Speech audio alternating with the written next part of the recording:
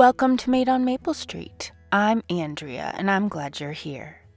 Summer has unofficially arrived, and that means the 4th of July is right around the corner. If you enjoy adding a bit of patriotic flair to your home decor, continue watching to see 6 simple DIY home decor projects that you can make without breaking the bank. Let's get started.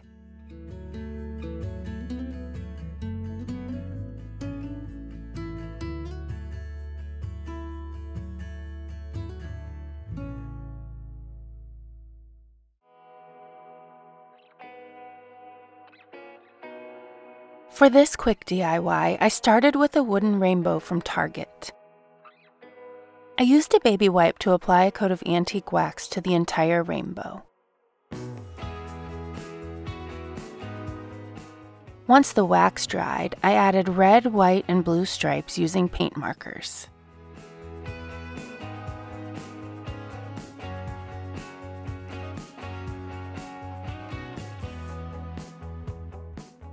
To add sparkle to the piece, I picked up tube confetti and glass beads from the Crafter Square section at Dollar Tree. I covered each stripe with tacky glue and then sprinkled the corresponding confetti and beads over the glue.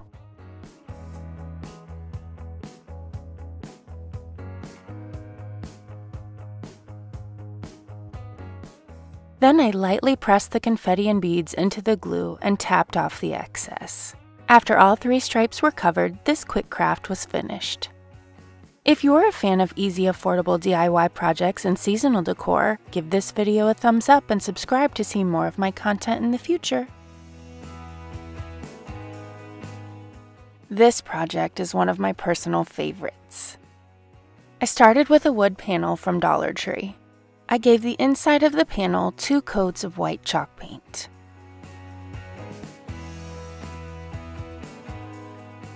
While the white paint was still wet, I used a makeup sponge to randomly add steel chalk paint to the panel. Then I blended the colors together using the same paintbrush I used earlier. Next, I gave the outside of the panel 2 coats of black chalk paint.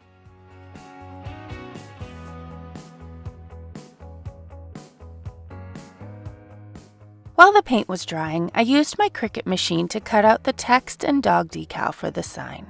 Since the text was 3 different colors, I added small squares to the corners to help me align the pieces.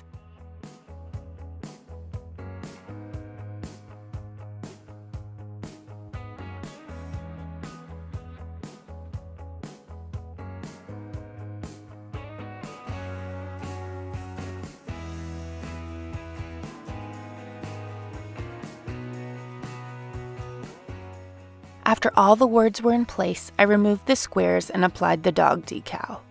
The fonts and tools I used in this video are linked below if you're interested.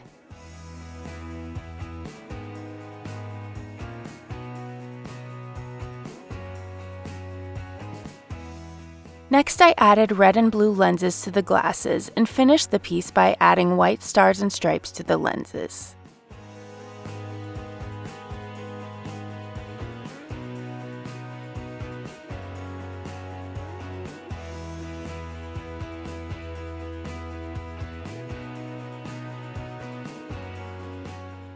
Murphy thinks the sign would be better if the dog was a golden doodle, but he says the lab will do for now. Are you on Instagram? I'd love to connect with you there. Come find me at Made on Maple Street. For this piece, I started with a Dollar Tree mason jar shelf sitter that I had in my craft stash.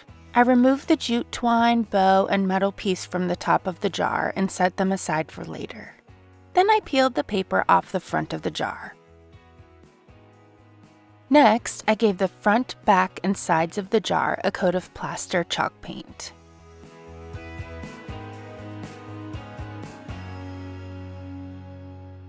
Once the jar was dry, I painted the front, sides, and back of the lid with a silver paint marker.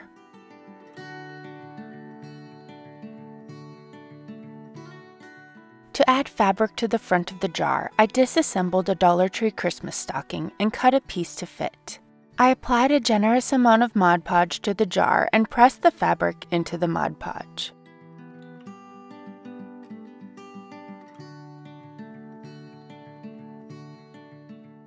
When the Mod Podge dried, I used a craft knife to cut off the excess fabric. I used hot glue to reattach the metal piece to the top of the jar.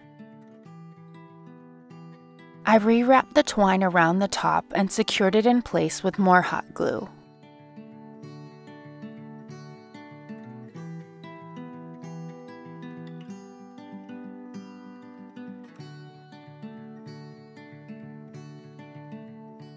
I made a small bow out of a scrap piece of raffia, glued the original bow to the center of the new bow, and attached both bows to the top of the jar. I found a fabric banner in my craft stash and thought the blue fabric would be the perfect addition to my jar. After removing the blue flag from the banner, I cut it into a rectangular shape and secured it to the jar with Mod Podge.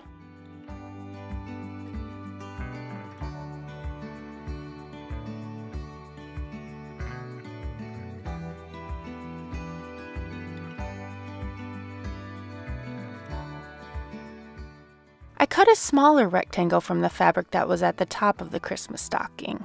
I used letter stamps from Michaels to add the words "America the Beautiful" to the fabric.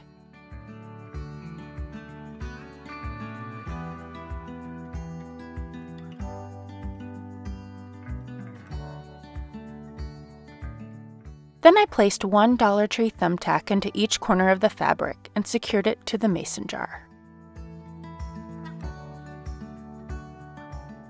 I felt like the twine bow needed tails, so I added some that I cut from scrap pieces of twine, and that was the perfect finishing touch for this rustic piece.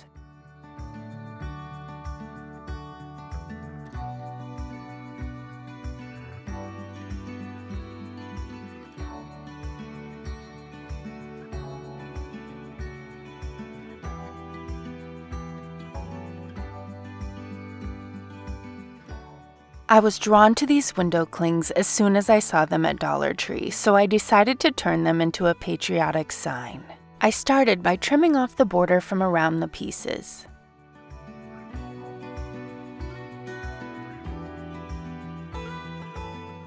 I wanted the sign to have dimension, so I put a light layer of Mod Podge on a scrap piece of Dollar Tree foam board and placed the window clings on the foam board.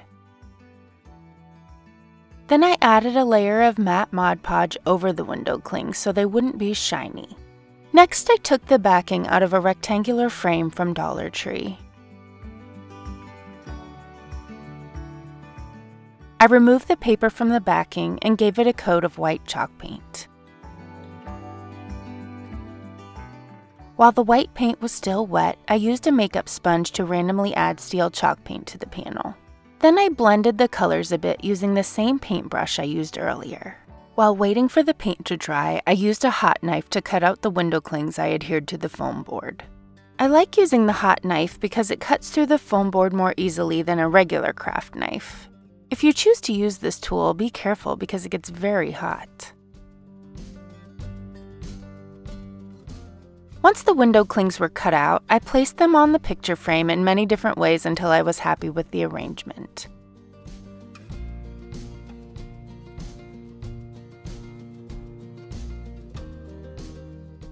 I secured the window clings to the sign using tacky glue, and that was it for this simple piece.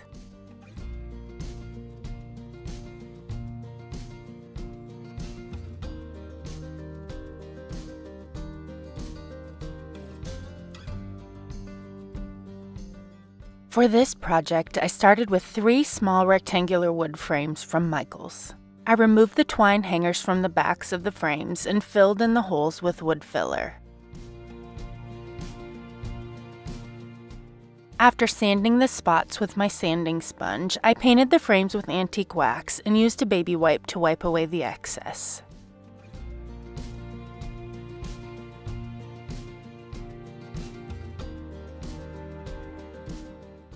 I purchased this cute sign from Dollar Tree and removed the popsicles from the bottom.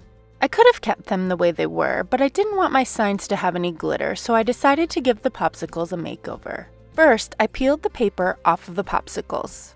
Then I gave the tops of the popsicles a coat of white chalk paint. I gave the popsicle sticks a coat of hazelnut chalk paint. To create the designs on the popsicles, I cut stars and stripes designs out of stencil vinyl and stuck them in place.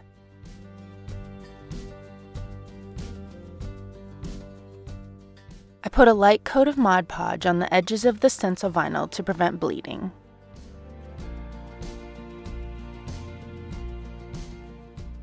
Once the Mod Podge dried, I got busy painting the popsicles with crimson and ocean paint. They would also be cute if they were painted with bright summer colors too.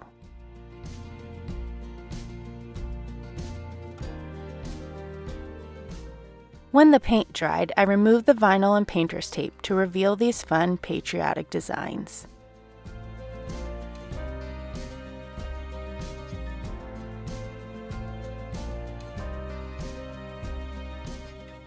Next, I glued 3 tumbling tower blocks together for each popsicle.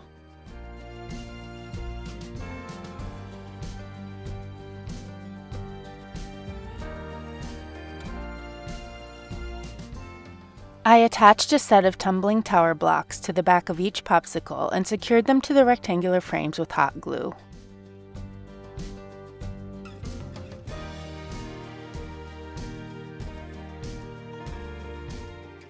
I love the whimsical touch these popsicles add to my patriotic decor. When I think of summer, I think of cookouts, so I thought it would be fun to create an interchangeable barbecue stand. I started with a crate stand that I made in a previous video.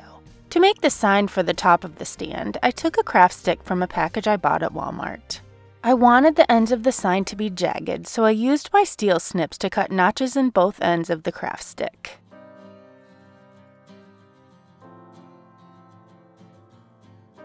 After sanding the rough edges on the ends of the stick, I gave the front and sides a coat of white chalk paint. I used my Cricut machine to cut the word barbecue out of black vinyl and applied it to the center of the craft stick. To make a small sign for the front of the crate, I removed the clothespin from the back of a Dollar Tree chalkboard tag. Then I applied the text "GRILLIN" and "CHILLIN" that I cut out of white vinyl.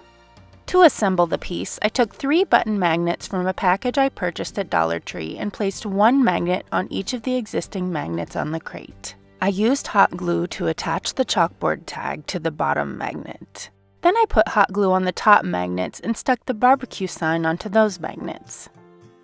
To make a banner for the stand, I cut a piece of jute twine and tied knots in the ends. I wrapped the twine around the front of the crate and clipped it into the clothespins on the back. I cut small triangle pieces out of the blue banner piece from earlier and carefully glued the triangles to the twine, trying not to get any glue on the crate. To go along with the barbecue theme, I purchased a mini grill from Michael's and set it in front of the crate. I purchased a set of mini flower pots at Dollar Tree and filled one of them with pieces of a silver sparkly pick because I thought they looked like sparklers. Next, I filled a mini glass jar with red, white, and blue polymer sprinkles and set it on top of the crate.